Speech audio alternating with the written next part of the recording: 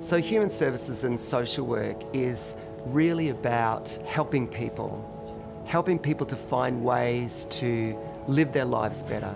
Fundamentally, human services and social work practitioners are on about making life better for people, being committed to helping people to take charge of their own destiny.